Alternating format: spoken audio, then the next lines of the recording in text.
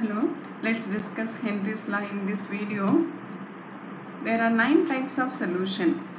We discuss all these types of solution we discussed in the first video of the solution chapter, in which the gaseous solute, gas which is in solute form, dissolved in liquid which is taken as a solvent. This is a very important type of solution, and this type of solution is very important for learning Henry's law. So we take this type of solution. Examples for this type of solution is all aerated drinks we can take, that is carbon dioxide in water, that is carbonated water. So let's discuss the solubility of this gaseous solute in liquid solvent.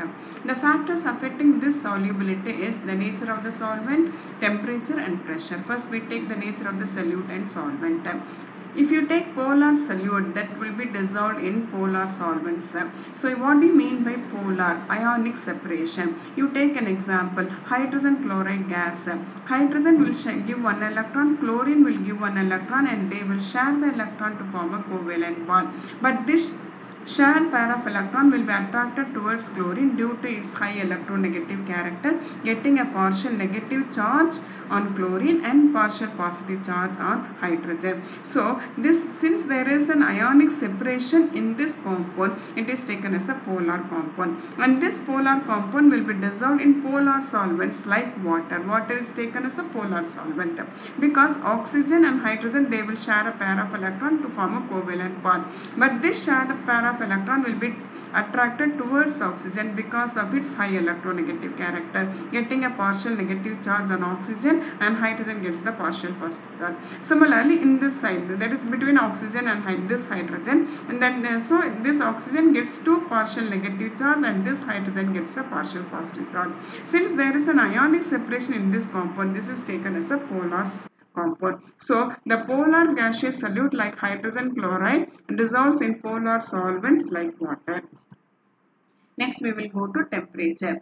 So when you increase the temperature, what happens to the solubility of the gaseous solute in liquid solvent? It decreases because the gaseous solute, when dissolved in liquid solvent to form a solution, this reaction is an exothermic reaction. Delta H is negative. So for exothermic reaction, when you increase the temperature, the increase in temperature cannot be used to process the solubility. So what will happen? The solubility decreases. This is one reason. Another reason, you can take the thermodynamic equation, delta G is equal to delta H minus T delta S, where delta G is the free energy change, delta H is the enthalpy change, delta S is the entropy change. Entropy means randomness or freeness of gaseous solute particles.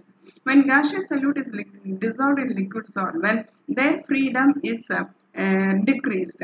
So what happens? They will be bound with the interaction with solvent molecules. So their randomness or free movement of the gaseous solute will be decreased.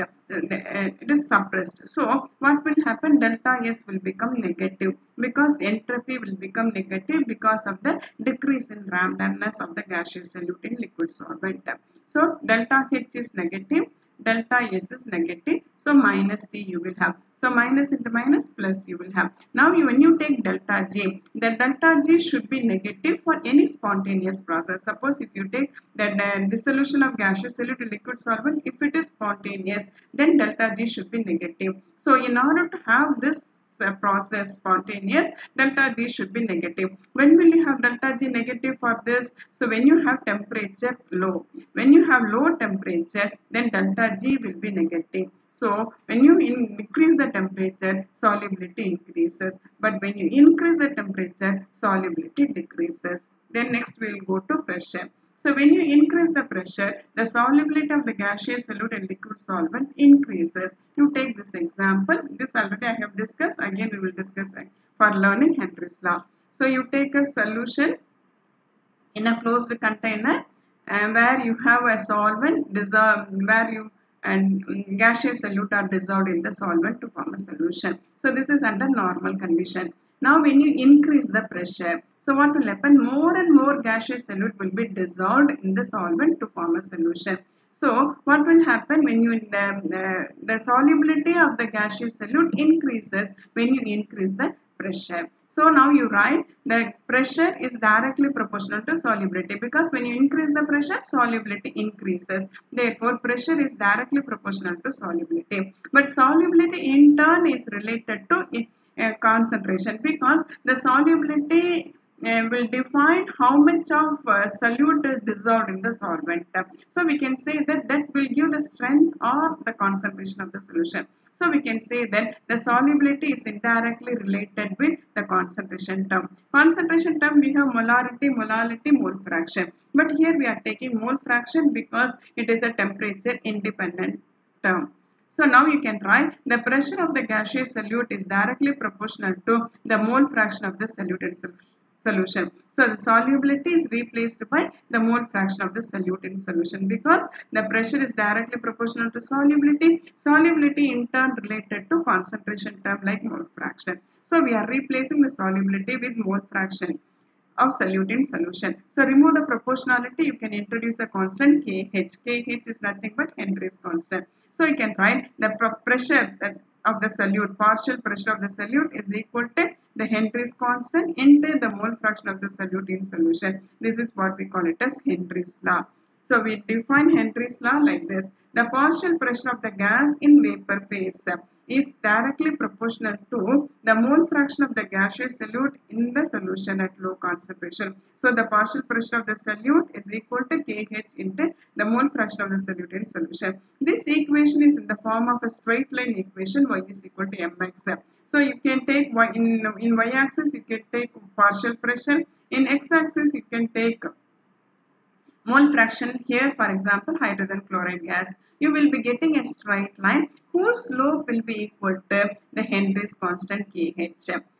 Now we will go for the limitations of this Henry's law. Only less soluble gases obey this law, like oxygen, nitrogen, they will obey this law. Gases which obey Henry's law should not undergo any association or dissociation when dissolved in solvent.